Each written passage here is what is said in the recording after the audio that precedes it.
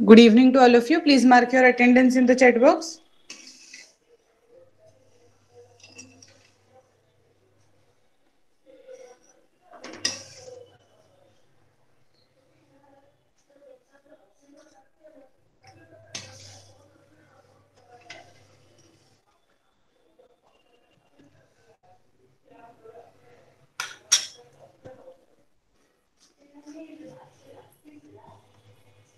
Okay, very good. So we will start with the lecture. Is my voice clear?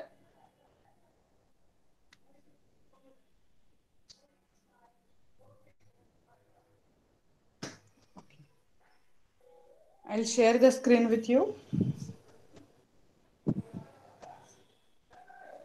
Is the screen visible?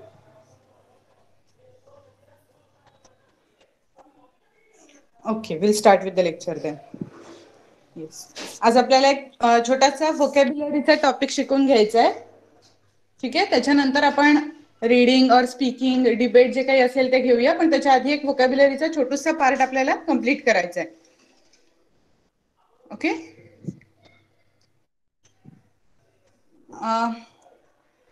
तुम्ही कधी figures of speech असं ऐकलंय? Word figures of speech हा व्होकॅब्युलरीचा किंवा ग्रामरचा part कधी कोणाला पहिले येऊन गेलाय मला जरा सांगा एकदा चॅटबॉक्स मध्ये. नाही, बरं ठीक आहे. मराठीमध्ये कोणी अलंकार शिकलंय? मराठी मीडियमचं जर कोणी असेल, कोणाला माहित असेल, कदाचित 7th स्टँडर्डच्या मुलांना माहित असेल what is figures of speech. Figures of speech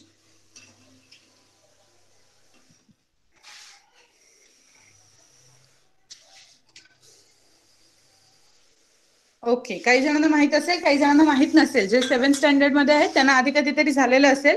5th आणि 6th साठी कदाचित थोडंसं हे गोष्ट नवीन असेल. ओके, सो एखादं जेव्हा कुठलंही सेंटेन्स आपण लिहितो आणि जर आपल्याला त्याला चांगल्या रीतीने किंवा वेगळ्या पद्धतीने रिप्रेझेंट करायचं असेल तर जी गोष्ट यूज केली जाते that is non age figures of speech. त्याच्यामध्ये कंपॅरिझन असते.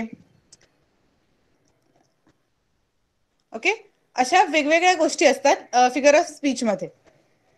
त्याच्यानी मीनिंग चेंज होत नाही. स्ट्रेट फॉरवर्ड सेंटेन्स मध्ये सुद्धा आपल्याला एखादं वाक्य लिहिता येऊ शकतं आणि फिगर ऑफ स्पीच टाकून सुद्धा एखादं वाक्य लिहिता येऊ शकतं. या दोन मध्ये फरक असा असतो की त्या लँग्वेजची ती स्पेसिफिसिटी असते. कुठलीही भाषा घ्याल तुम्ही, मराठीमध्ये पण अलंकार असतात, इंग्लिशमध्ये त्याला फिगर्स ऑफ स्पीच म्हणतात, हिंदी, संस्कृत, कुठलीही लँग्वेज घेतली तरी त्याच्यामध्ये ह्या गोष्टी असतातच. ओके, आता फॉर एक्झाम्पल कोणीच लेक्चरमध्ये होमवर्क करून आलेलं नाहीये आणि मी असं म्हणलं की ती सिन्सिअर मुलं आहेत, ही एकाने पण होमवर्क नाही केला, तर हे काय आहे की मी सांगतेय की सगळेजण सिन्सिअर आहेत आणि तुम्ही होमवर्क नाही केलेला. म्हणजे काय आहे, हे स्ट्रेट फॉरवर्ड सेंटेन्स नाहीये. याच्यामधून मला काहीतरी रिप्रेझेंट करायचंय, राईट. तर जेव्हा असं आपल्याला रिप्रेझेंट करायचं असतं तेव्हा जे सेंटेन्स आपण यूज करतो, तेव्हा ज्या गोष्टी आपण यूज करतो that is figures of speech. Straight away न सांगता काहीतरी वेगळी भाषा वापरून आपण जे बोलू अशी गोष्ट. ओके, सो आपल्याला आता एकच फक्त, yes correct, very good Sayali, हे सगळे जे आहेत एवढे सगळे फिगर्स ऑफ स्पीच आहेत, आपण ते बघूया. पण त्याच्यापैकी शिकायचं आपल्याला या वर्षी फक्त एकच आहे, that is simile. Okay, which is comparatively easier. त्यामुळे आपण आधी आता तो शिकून घेणार आणि मग पुढे पुढे जसे तुम्ही 6th 7th 8th 9th 10th पुढे जाल तसे अजून अजून ह्या सगळ्या ज्या आहेत त्या वाढत जातील फिगर्स ऑफ स्पीच. प्रत्येक वर्षी तुम्हाला साधारण 1-2 अशा शिकवल्या जातील जेणेकरून 10th पर्यंत तुमच्या 15 to 20 figures of speech ready होतात. Okay,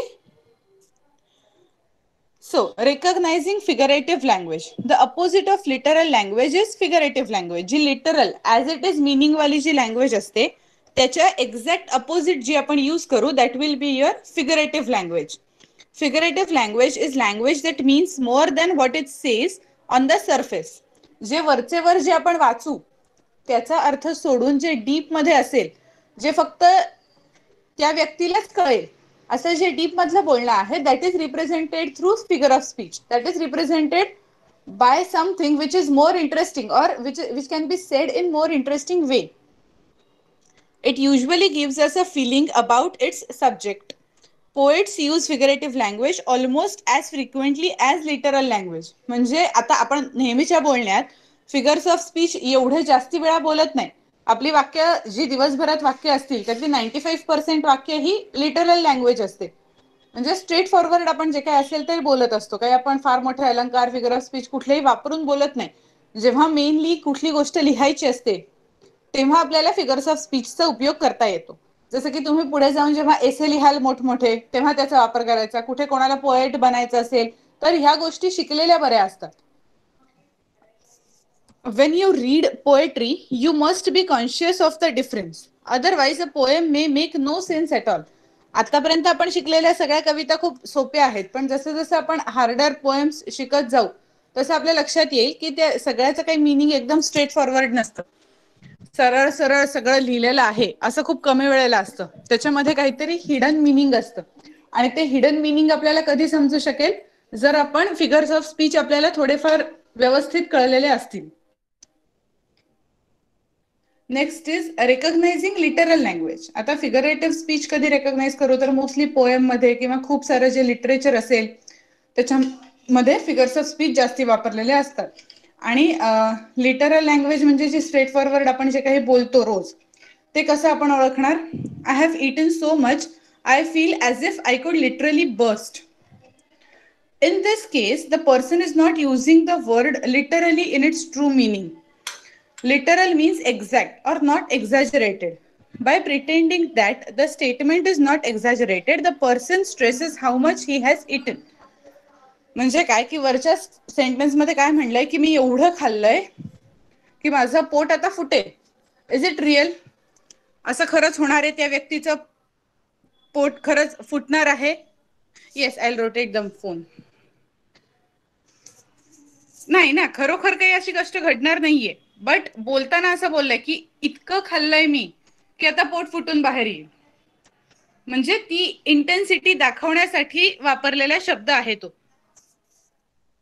literal language is language that means exactly what is sed. Most of the time we use literal language. तर आता जे एक्झाम्पल होतं that is not literal, that is फिगरेटिव्ह.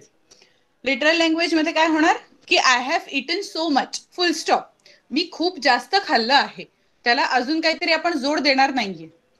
जेव्हा आपण अशी काही जोड देत नाही तेव्हा एक सिंपल सेंटेन्स आपल्या समोर राहतं that I have eaten so much. मी खूप जास्त खाल्लं आहे एवढं आपण सांगून शांत बसू. आणि जेव्हा मी खूप जास्त खाल्लंय एवढं की माझं पोट फुटेल तेव्हा आपण फिगरेटिव्ह स्पीच यूज करतोय. दोन मधला फरक कळला? लिटरल लँग्वेज किंवा लिटरल सेंटेन्सेस कसे असतात आणि फिगरेटिव्ह सेंटेन्सेस कसे असतात यातला. Very good. आता what is figurative language? Whenever you describe something by comparing it with something else, you are using a figurative language. When we are comparing something, तेव्हा आपण काहीतरी अलंकार वापरतोय.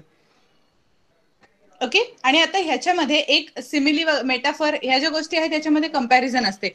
काही मध्ये आयरनी असते. आयरनी म्हणजे काय? जे मी मगाशी सेंटेन्स सांगितलं होतं की students are so sincere that they have not done there homework. ही आयरनी झाली. मी एकीकडे सिन्सिअर म्हणते आणि एकीकडे म्हणते यांनी होमवर्क नाही केलेला. म्हणजे दोन विरुद्धार्थी गोष्टी आहेत. तर आणि याच्यामध्ये कंपॅरिझन आहे की sincerity and doing nothing, right. तर हे जे आहे हे फिगरेटिव्ह लँग्वेज मध्ये आपण यूज करतो. Types of फिगरेटिव्ह language. आता मेन जे फिगर्स ऑफ स्पीच आहेत किंवा फिगरेटिव्ह लँग्वेजच्या मेन गोष्टी आहेत ज्या तुम्हाला शिकायच्या आहेत. आता दिस लिस्ट इज नॉट लिमिटेड. फक्त एवढेच आहेत का तर नाही, अजून भरपूर आहेत. आणि त्यांची जो नंबर आहे तो जितके पुढे इंग्लिश लँग्वेज शिकत जाल तितका तो जास्ती वाढत जाईल. 10th पर्यंत शिकलात तर ह्यातले 15-20 शिकाल. अजून 11-12ला इंग्लिश कंटिन्यू केलं तर अजून 25 होतील त्याचे. पुढे जर का इंग्लिशमध्ये ग्रॅज्युएशन केलं तर आणखीन वाढतील. Okay. So this list is not limited. It's just with respect to in which standard you R. तुम्ही आता कितवीत आहात ह्याच्या हिशोबाने तेवढे फिगर्स ऑफ स्पीच आता तुम्हाला शिकवले जातील. पुढे पुढे ह्यांच्यात अजून वाढ होत राहणार. जसं आपलं ग्रामरचं आहे की आता आपण शिकतो म्हणजे तेवढंच इंग्लिश ग्रामर आहे का? नाही, इंग्लिश ग्रामर भरपूर आहे. जितकं आपण पुढे जास्ती शिकत जाऊ तितकं ते ग्रामर अजून वाढत जाणार.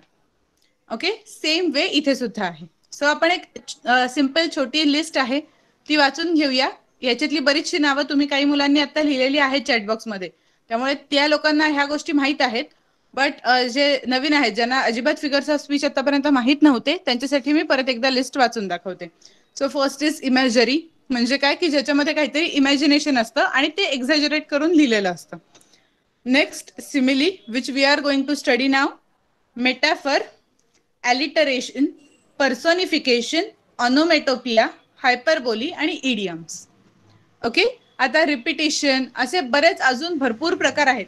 आयरनी आहे, ठीक आहे, तर ते हळूहळू ऍड होत जातील आपल्या लिस्टमध्ये. नाव the first one is simile.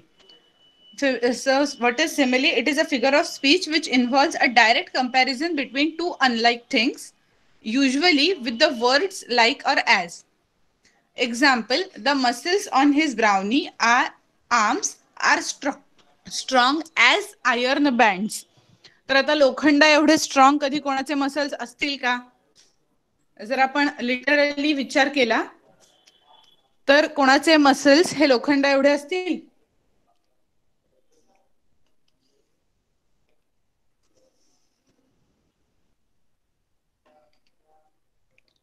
नसणार आहेत, बरोबर. तेवढे काही कोणाचे मसल्स स्ट्रॉंग नसतात. लोखंडा इतकं कोणाच व्यक्तीचं शरीर स्ट्रॉंग नसणार आहे. But it is a comparison. ती कंपॅरिझन केली की त्याचे मसल्स खूप स्ट्रॉंग आहेत.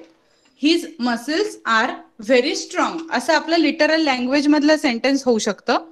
बट आपल्याला ते सेंटेन्स जरा छान करायचं आहे, त्याला अजून मिनिंग ऍड करायचं आहे, म्हणून आपण काय केलं.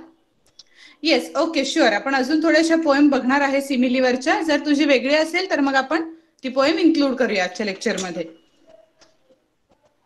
Okay, is the voice clear now? आता येतोय व्यवस्थित?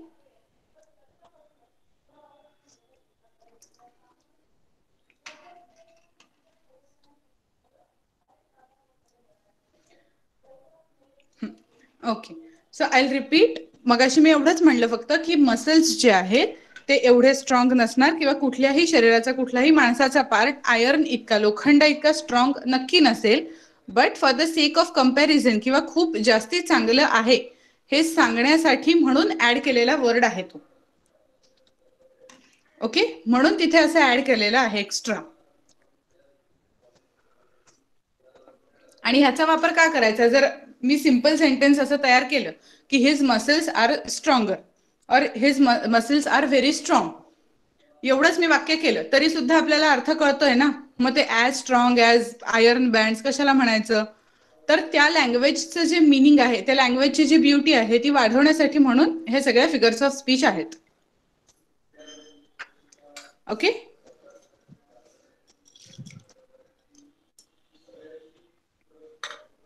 Yes, to make sentence attractive and to gain interest of reader. आपल्याला वाचायला पण अजून छान वाटतं ना हे सेंटेन्स. असं जरा काहीतरी त्याच्यामध्ये अलंकार ऍड झालेले असतील तर आपल्याला ते बघायला छान वाटतं. आता मराठीमध्ये एकदम छान वर्ड आहे ह्या फिगर्स ऑफ स्पीच साठी, अलंकार. अलंकार म्हणजे काय मराठीतलं माहितीये?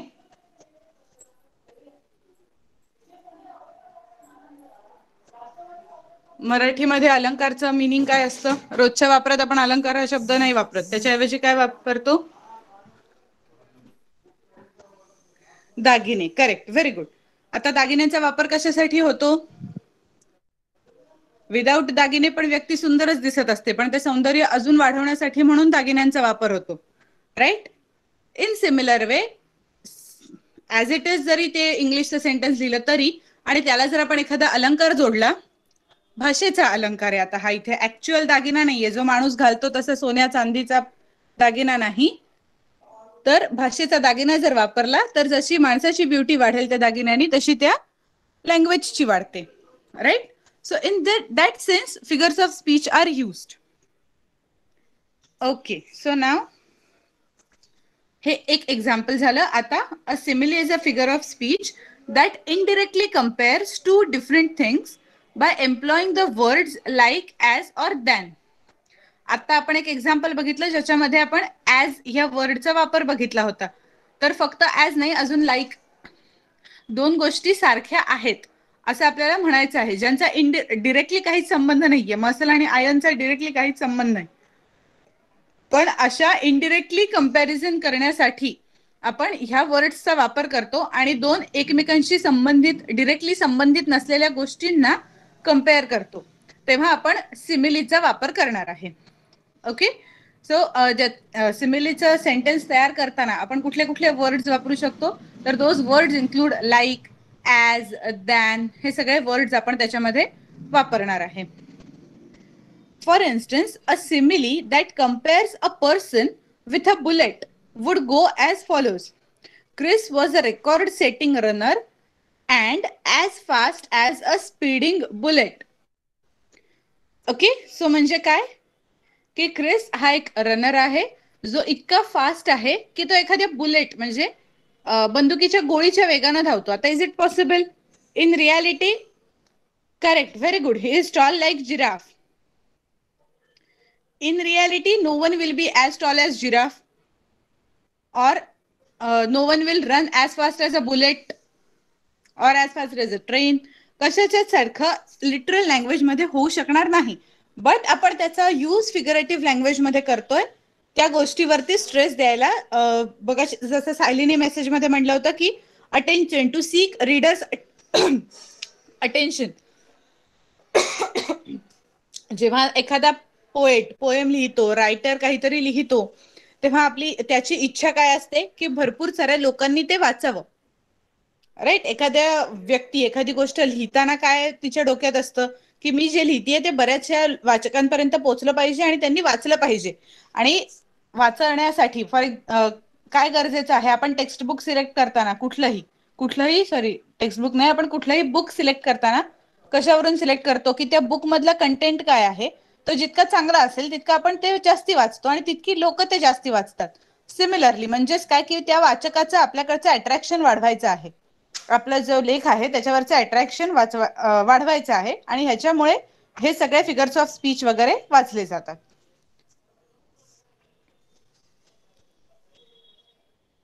Similes in everyday speech reflect simple comparisons, as in he eats like a bird, or as busy, or he is as busy as an ant. आपण मुंगीला कधी नुसतं बसलेलं बघत नाही, ती कायम कामात असते. सो एखाद्या व्यक्तीबद्दल बोलायचं आहे की तो खूप बिझी असतो, हे he is a very busy person, हे एक सिम्पल सेंटेन्स झालं. आणि त्याचं जरा फिगर ऑफ स्पीच वापरून सेंटेन्स काय होईल, he is as busy as an ant. Okay, आता पुढची काही सिमिलीची एक्झाम्पल्स आहेत ती आपण पटकन वाचून घेऊया. The trees R like a canopy protecting the road. Okay, म्हणजे काय, ह्याचा अर्थ काय आहे, जी झाडं आहेत, आता आपण चित्रामध्ये बघू शकतो की झाडांची कमान बनलेली आहे आणि त्यामुळे काय होतंय, रस्ताला प्रोटेक्शन मिळतंय. जसं एखादी कॅनोपी देईल त्याप्रमाणे. ट्रीज ऍक्च्युअल कॅनोपी आहेत का? नाही, but it is a comparison. Tree मधली आणि कॅनोपी मधली ट्रीचा शेप असा झालेला आहे, अशा प्रकारे त्या बेंट झालेल्या आहेत की कॅनोपी सारखं स्ट्रक्चर फॉर्म झालंय आणि त्याच्यामुळे रोडचं प्रोटेक्शन होतंय. Like the use of canopy is also protection.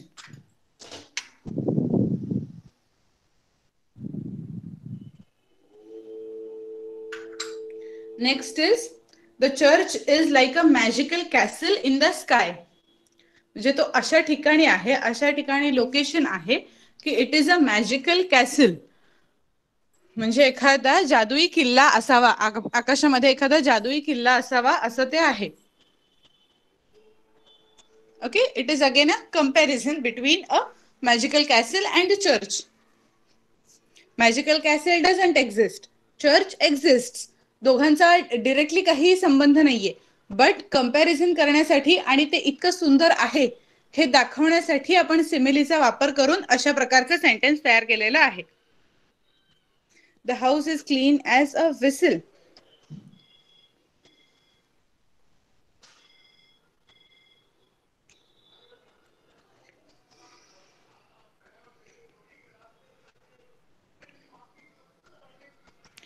Next is the lake is as a smooth as glass.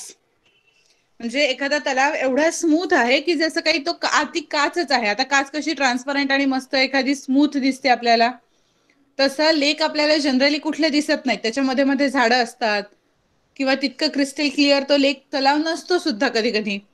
Right. पण इथे कंपॅरिझन केलेली आहे की the lake is as smooth, इतका स्मूथ आहे, इतका ट्रान्सपरंट आहे आणि इतका स्ट्रेट आहे की as if it is looking like a glass, काचेसारखा दिसतोय तो. Okay, so is it clear? Canopy म्हणजे छप्पर.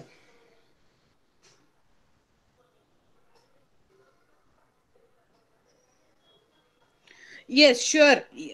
Saili, you can read out the poem which you have written. Please switch on your mic and read out your poem.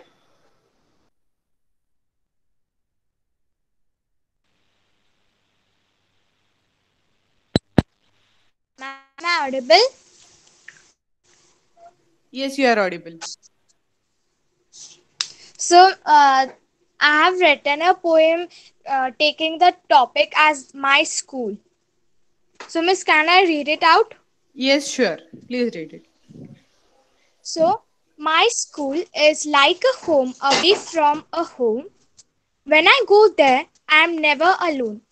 My classmates are like my brother and sisters, and especially when they roam around me.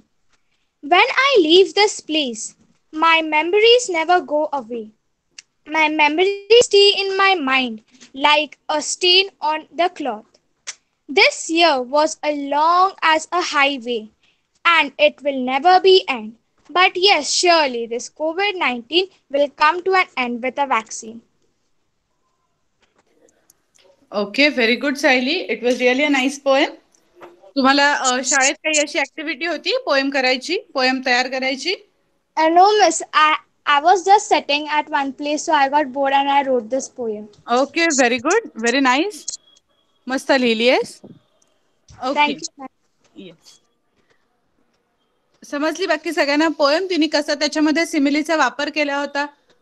Friends in her school are like her brothers and sisters, right? Or that highway comparison was really nice, that this whole year looks like a highway.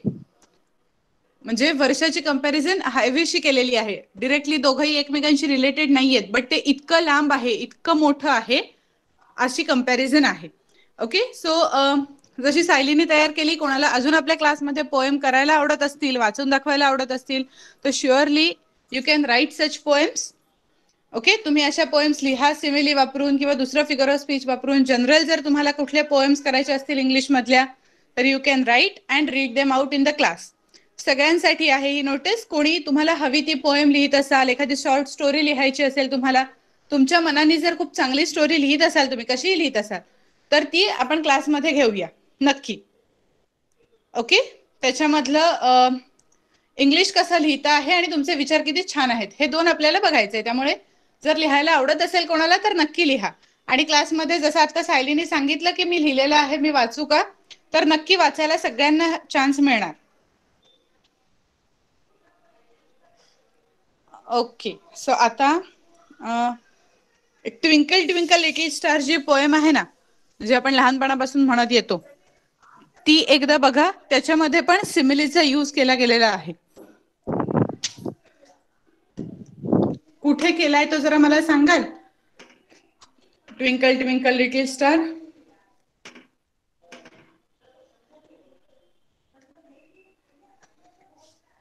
आपल्या आपल्या मनात twinkle ट्विंकलची कविता म्हणा आणि बघा बरं कुठे दिसतोय तुम्हाला simile.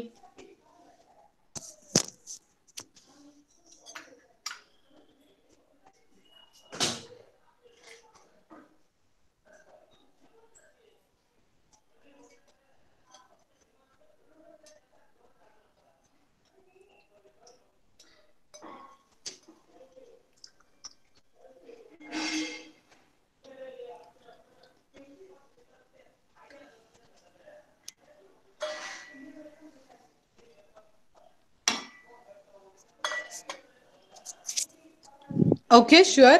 Please switch on your mic. Ma'am, so Yes. miss, in between there is a paragraph like after twinkle twinkle little star how I wonder what you are, miss, up above the world so high like a diamond in the sky. So here the twinkling stars are compared as the diamond which are up above the wonderful sky. Yes, correct. Very good. So that is a comparison used in twinkle twinkle little star. आपण लहानपणी जे एवढ्या poem शिकलोय त्याच्यामध्ये पण आपल्याला एक simile शिकवलेली आहे. But that is indirectly. आपल्याला तेव्हा माहित नव्हतं. जेव्हा आपण ट्विंकल ट्विंकल म्हणायला शिकलो तेव्हा आपल्याला नक्कीच माहित नव्हतं की सिमिली काय असतं. बरोबर. बट आपण म्हणतोय आणि आपल्याला आवडतं ते. ओके ठीक आहे. मग आता सिमिलीची थोडंसं अजून काही मिळालं एक्स्ट्रा तुम्हाला कुठे तर वाचायचं थोडं ट्राय करा. त्याच्यावर कुठले वर्कशीट असतील तर ते आपण नेक्स्ट लेक्चरला सॉल्व्ह करूया. आता थोडंसं स्पीकिंगसाठी घेऊया. आज वेगळ्या टॉपिकवर आपल्याला बोलायचंय. कसं ते मी सांगते. लास्ट टाइम सारखंच मी जो स्टुडंटची लिस्ट माझ्या समोर येते ज्याच्यामध्ये मेनली तुमच्या पेरेंट्सची नावं असतात त्याप्रमाणे जेवढ्या स्टुडंटची मला नावं आहेत मी त्यांची स्टुडंटची नावं घेईन. नसतील तिथे मी जे रीड आउट करेन नेम तिथे पेरेंटचं नाव असेल. त्यामुळे त्यांच्या स्टुडंटनी चॅटबॉक्समध्ये मला स्टुडंटचं नाव सांगा आणि माईक ऑन करा. जसं आपण लास्ट लेक्चरला रीडिंगसाठी केलं होतं सिमिलरली. प्राजक्ता मला माहिती आहे तुझं रीडिंग राहिलंय. आपण नेक्स्ट लेक्चरमध्ये करूया. ओके चालेल. आपण एक 2-4 लेक्चर्स नंतर आता डिबेट स्टार्ट करूया. कारण बरेच दिवस आपण घेतली ना मध्ये. त्यामुळे सारखं सारखं तेच नको. थोडंसं वेगळं काहीतरी करूया आणि मग परत डिबेटवरती येऊया. Okay if someone wants to नाव लिहा ना जरा चॅटबॉक्स मध्ये. प्रियांका चव्हाण स्टुडंटचं नाव लिहा ना फक्त. Okay Deepika wants to speak something on COVID-19 but in English. You can speak. You can switch on your mic and speak.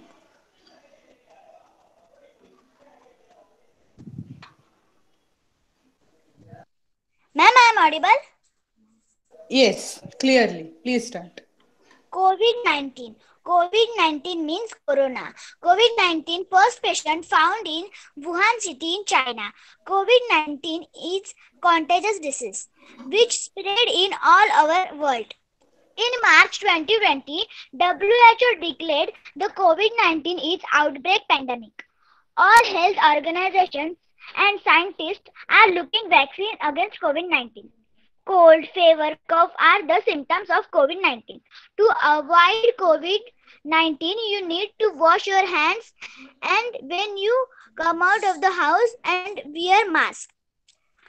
Let's defeat COVID-19 together for our defense.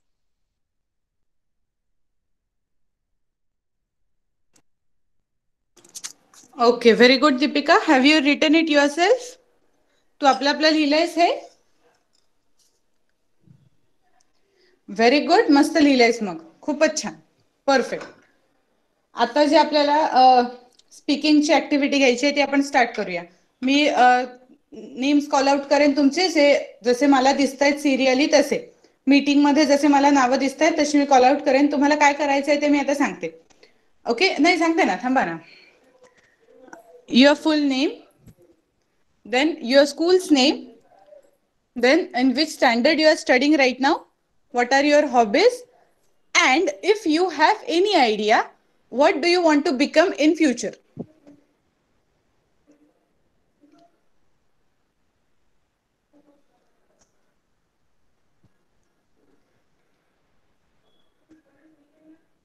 Is it clear? मी काय काय बोलले ते सगळं सांगू शकाल? तुमचं पूर्ण नाव सांगायचं, त्याच्यानंतर कितवी मध्ये आहात, कुठल्या शाळेत आहात, तुमची हॉबी काय आहे आणि तुम्हाला पुढे जाऊन फ्युचर मध्ये काय बनायचं आहे. 5 गोष्टी सांगायच्या. चालतील? नक्की सांगाल व्यवस्थित? इंग्लिश मध्ये सांगायच्या, कॉन्फिडेंटली आणि छान सांगायच्या. You can take few minutes.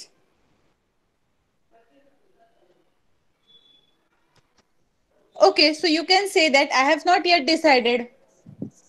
Pramita, you have written that you don't know what you want to become in future, so you can say that I have not yet decided. म्हणजे माझं अजून काही ठरलेलं नाहीये, अजून बरेच वेळ आहे.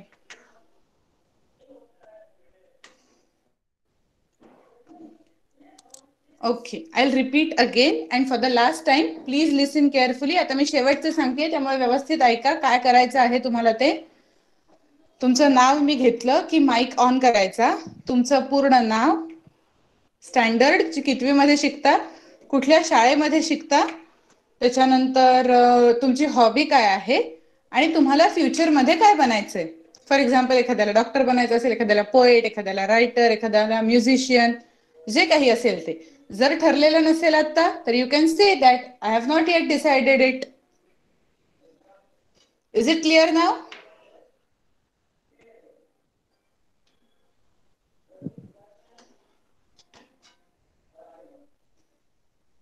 Okay,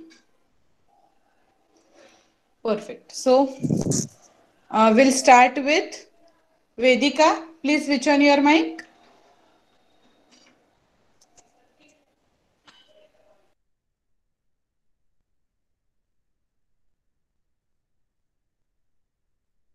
Vedika. Yes, ma'am. Okay, very good. Please start. Ma'am, what? Your name, your in which standard you are, your school name, then your hobbies, and what you want to become in future. My name is Vedika Prakash Thamke. I am in 7th standard and I have to be a scientist in my future. Okay, very good. Next one is Deepika. Ma'am, Yes. hello, my name is Deepika Gopal Sawant. I am in 6th standard.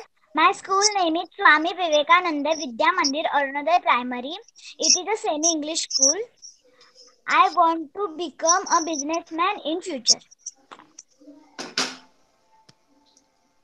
And what are your hobbies? My hobbies are drawing, dancing and singing. Okay, very good. Very good, Deepika. Next one is, yes, businesswoman. Yeah. Next is Saili. Please switch on your mic. Hi friends, I'm Siley from 7th standard. I study in Father Agnes School, which has both English medium and Marathi medium. I study in English medium section. So my hobbies are swimming, uh, badminton, and football. In football, I have reached till district level, and in swimming, I have reached state level, and I am trying very hard to complete my national level swimming. My goal for future is to give UPSC MPSC exam and work for people and become a government employee. I love to work for people, and I would surely develop this city and make it very easy for everyone. Thank you. Yes. Okay, very good. Very good, Saili. Next one is Eknath Bhopi. Please write student's name or switch on your mic and then tell me the student's name. Eknath Bhopi. Yes, teacher. Yes. What is your name?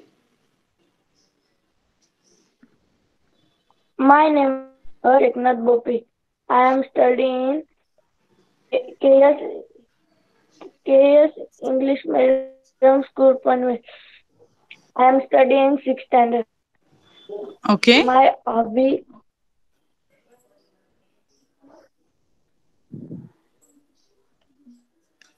my Eknath, hobby not audible. cri- Yes. cri- is playing cricket. Okay. And what do you want to become in future? Cricketer. Okay. Very good. Perfect. So you want to become a cricketer and your hobby is also cricket. That is nice.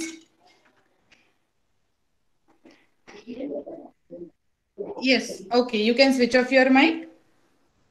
Next one in the list is Gaurav.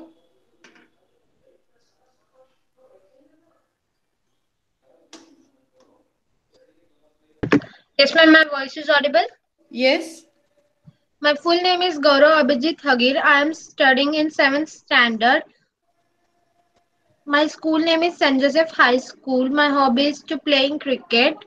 I have to become an engineer Okay. and become a businessman. And a businessman. Very good.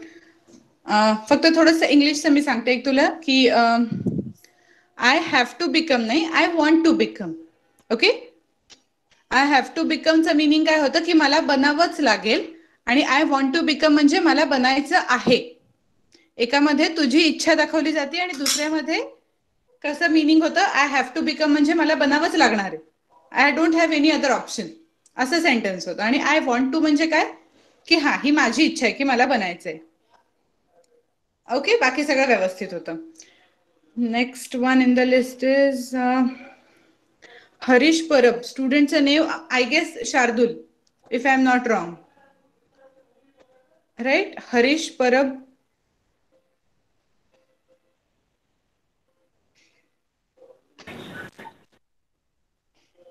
Yes, mic on केला होता आता तुम्ही. Yes Yes, please. teacher. Yes, what's your name? Shardul. Yes, okay, so I was correct. Please start. My name is Shardul Parab. I am in sixth standard. Yes, I am living in Maharashtra Nagar. what are your hobbies? My hobby is playing games, outdoor games and indoor games. Okay, and what do you want to become in future? I want to become cricketer in future. Okay, very good. You can switch off your mic now. Next is Adesh.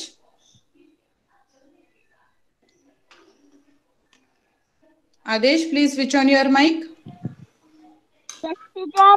Yes, please speak. My my name is Adesh Gajanan Mali. My school name is Manode English School. My standard is fifth. Okay, My my favorite hobby is cricket. My I, I want to it because it's cricketer. okay. आदेश एक 2 minute mic on Thank switch you. Of नको करूस. Okay, very good, चांगलं बोललास. But I want to become. Okay, I want to become असं व्यवस्थित ऐकू यायला पाहिजे. ठीक आहे. आणि दुसरं Become. होतं हा माय फेवरेट हॉबी असं नसतं म्हणायचं. The thing which you like to do which is your favourite is mostly your hobby. So जेव्हा तुला sentence बनवायचंय my hobby is. Okay, my favourite hobby असं काही नसतं. Okay. माय हॉबी इज असं म्हणायचं. Okay, very Thank good. you. Yes. Next one in the list is Pramita. Please switch on your mic. Yes, ma'am. Okay, My, speak. my name is Pramita Ashok Taide. I am studying in 5th standard. My school name is Model English High School. My hobby is singing a song. I want to become IAS in future. Okay, very good. Next one in the list is Priyanjali Patil. Please write student's name. Hello, Yes, what is your name? my name is Sharvin Mahendra Patil. I Okay. am studying in 6th standard. My school name is Rabindranath Tagore New English School. My Yes. hobby is swimming Your hobby is? and Sorry. swimming, Okay. and I want Hmm. to be a pilot. Okay, you want to be a pilot. Very good. Yes, it is correct. You want to become a businesswoman.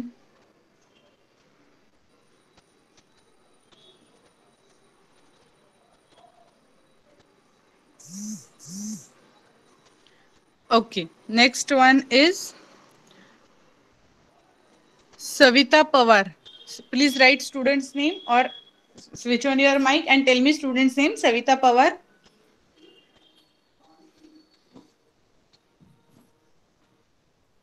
Anagha. Anagha, please switch on your mic. Ma'am, may I audible to you? Yes, you are audible. My name is Anaghanitaji Pawar. I am in 6th standard. My school name is Mani Deshmukh Vidyalaya Patan. My hobbies are dance, drawing and cooking. I want to become a doctor in future. Okay, very good. Perfect. Next one in the list is Harshad. Please switch on your mic.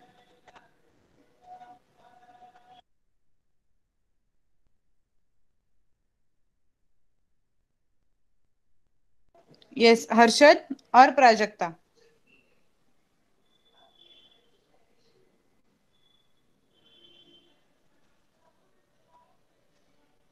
Please switch on your mic. Harshad or Prajakta.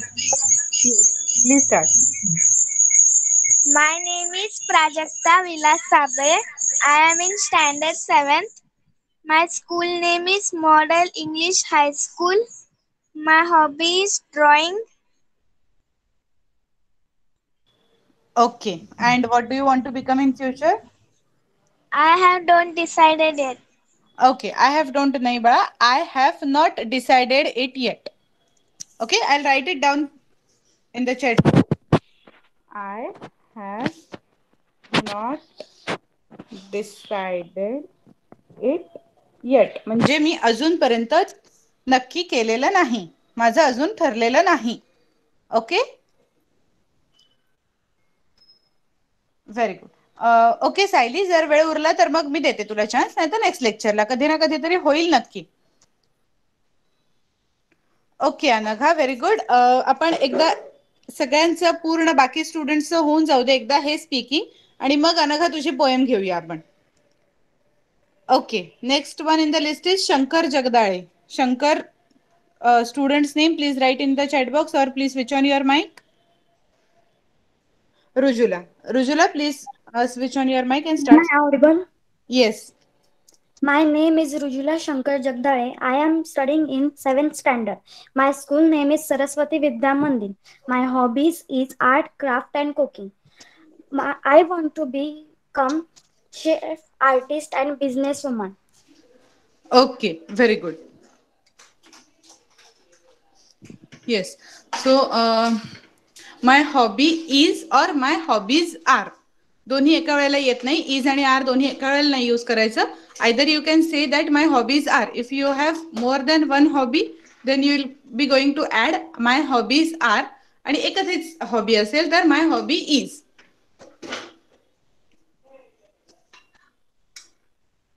Okay,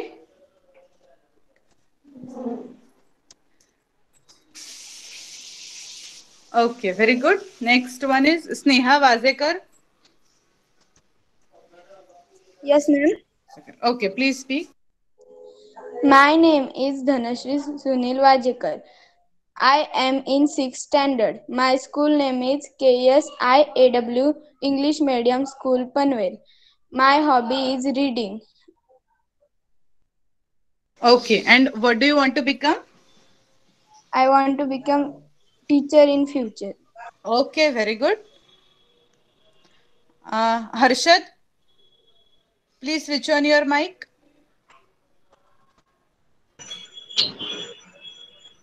My name is Harshad Vilas Sabe. Yes. In standard 5th. My school name is Model English High School, Kalyan East. Next, what are your hobbies or what is your hobby? Drawing. Okay, very good. And what do you want to become in future? Navy.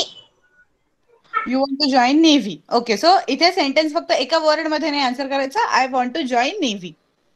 Yes. Okay, very good. You can switch off your mic. सगळ्यांचं झालंय. कोणाचं राहिलं असेल तर chatbox मध्ये फक्त नाव पाठवा. माझ्या मते तरी सगळ्यांचं झालेलं आहे. प्रत्येकाला एक एकदा बोलता आलंय. Yes, okay, very good, perfect. सगळेजण छान बोललात, कॉन्फिडन्स व्यवस्थित होता.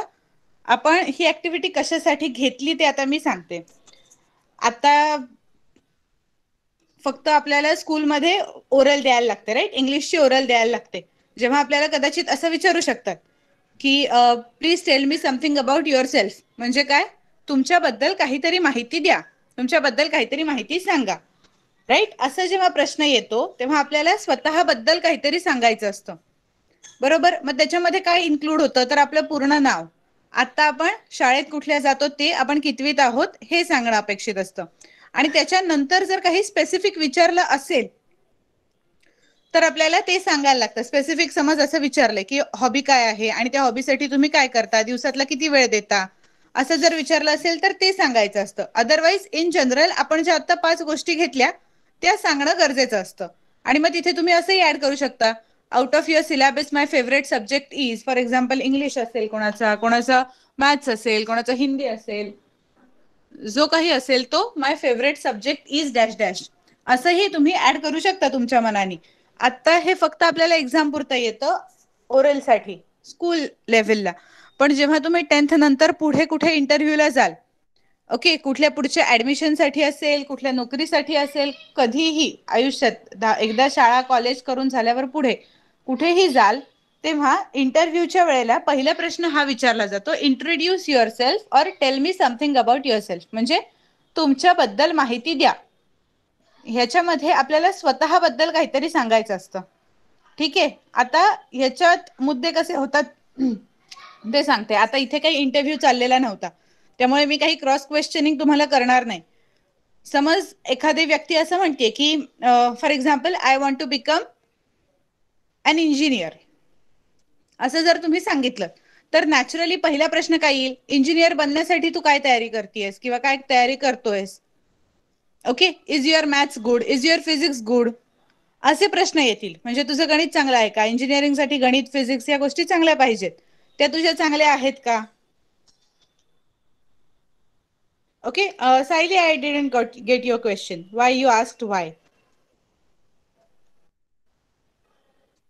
No, miss. As you told that anyone wanted to be engineering, so they can ask that why do you want to take engineering? Interviewer might ask this question and why नाही. Okay, yes, why पण येऊ शकतं. So you are adding a question from interviewer side, right? Okay, correct.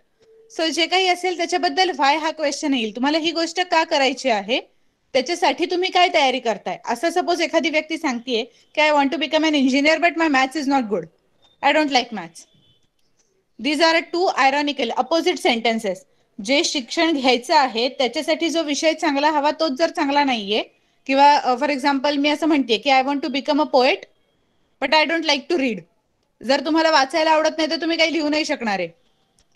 Right. Though your imagination is good, तुम्ही जेव्हा वाचता तेव्हा तुम्हाला नवीन शब्द कळतात आणि तेव्हा तुम्ही चांगलं लिहू शकता. कुठलाही चांगला लेखक हा आधी चांगला वाचक असतो. Right. So in that way it goes. त्यामुळे जेव्हा आपण आपली हॉबी सांगतो, आपल्याला काय बनायचंय ते सांगतो, तेव्हा ह्या गोष्टींवरती आपल्याला काहीतरी क्रॉस क्वेश्चनिंग होऊ शकतं. हे डोक्यात ठेवून पुढची उत्तरं देणं गरजेचं असतं. ओके. आता काही कोणी शाळेत फार विचारणार नाही कारण आपण फक्त ओरल देण्यापुरते जाणार आहे. पण ही एक गोष्ट आत्तापासून लक्षात ठेवा, जेव्हा पण तुम्ही तुमची हॉबी सांगाल किंवा तुम्हाला काय बनायचंय सांगाल किंवा काही का बनायचं आहे त्याची पूर्ण माहिती मिळवून ठेवायची आपण. ओके. आणि ह्या गोष्टीमध्ये शक्यतो खोटं नाही बोलायचं की काहीतरी फार कुठलं तरी भारी करिअर आहे म्हणून त्याचं नाव मी घेऊन टाकलं, असं नाही करायचं कधीच. जे खरोखर आपल्याला बनायचंय, ज्याच्याबद्दल आपल्याला माहिती आहे, you have to tail that only. Okay. कारण कसं होणार, जेव्हा तुम्ही बाहेर जाणार तेव्हा समोरच्या व्यक्तीला तुम्ही माहित नाहीये, तुम्ही जी स्वतःची इंट्रोडक्शन द्याल, तुम्ही जे स्वतःबद्दल सांगाल त्याच्यावरूनच ती समोरची व्यक्ती तुम्हाला जज करणार आहे. बरोबर. त्याच्यावरूनच कळणार आहे की तुम्ही कसे आहात. जर पहिल्या इंटरव्ह्यूच्या वेळेलाच 4 वाक्यातच त्याला कळतंय की तुम्ही काहीतरी इथे खोटं सांगितलं तर त्याचं इम्प्रेशन चांगलं पडेल का तुमच्यावर? डेफिनेटली नाही. म्हणून जेवढं आपल्याला माहितीये तेवढंच, थोडं सांगितलं तरी काही फरक पडत नाही. बट आपल्याबद्दल जेव्हा हा क्वेश्चन कधीही कुठेही येईल, ह्या 5th स्टँडर्ड पासून 7th स्टँडर्ड पासून पुढे कधी पण जेव्हा हा क्वेश्चन येईल, इंट्रोड्यूस युअर सेल्फ और tell me something about your self, तेव्हा जितकं आपल्याला आपल्याबद्दल खरं माहिती आहे तेवढं आपण सांगायचं. ओके. आता अजून खूप छोटे आहात तुम्ही, हळूहळू सवय लावून घ्याल तेव्हा इम्प्रूव्ह होत जाईल. Is it clear? Okay, very good. अनघाला तिची पोएम वाचून दाखवायची होती, so we still have some time. Anagha, please read out your poem. Sayali, आपण तुला जे बोलायचं आहे ना ते नेक्स्ट लेक्चर मध्ये घेऊया. ओके, कारण मला थोडस लवकर सोडायला लागणार आहे त्यामुळे. अनघा और दीपिका, अनघा होती ना पोएम सांगायची होती सिमिलीवर.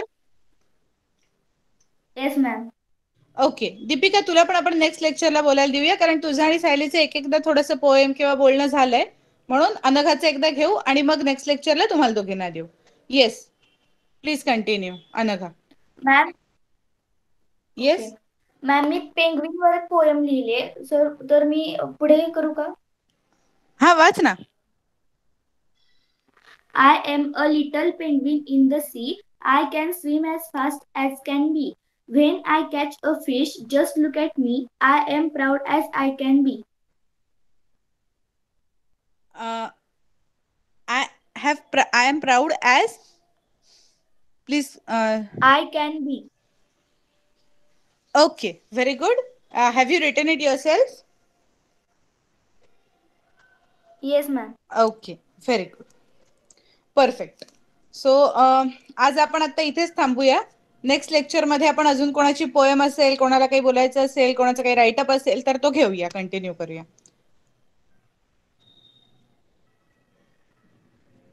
Okay, so for now thank you and bye. Bye teacher. Bye, ma'am. Thank you. Bye teacher. Bye teacher. Ma'am. Bye ma'am. Bye ma'am. Bye, ma'am. Thank you, ma'am.